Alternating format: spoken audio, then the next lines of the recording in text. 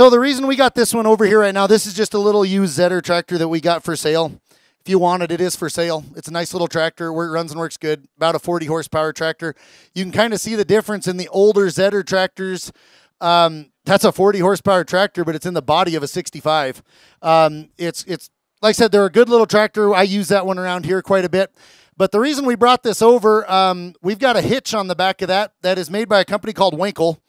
It's a 3-point hitch on it that gives you a gooseneck and a receiver hitch in one unit on a Category 2 or Category 3 3-point platform.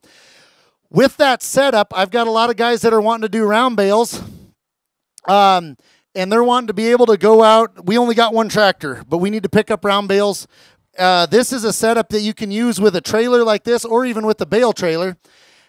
There are spears that you can buy to go on this hitch setup that you can actually use the tractor then to go out and grab bales, bring it back and load it. But what we typically do with that is leave the gooseneck hitch unhitched, pull it out in the field wherever you want with the jacks down, and then set the 3-point down, and you can unhook the trailer out in the field, go set your bales on it, come back, hook back onto the trailer, go back to your stack yard and unload them.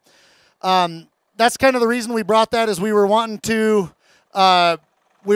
bring that hitch down so that a guy could see it with that hitch on there. The trailer that is behind it is going to be something new that we haven't carried for the last little bit. We are a dealer for Titan as well. We've always kept big Texas trailers around. That is a Titan flatbed trailer that nobody's probably seen that we've had anyway.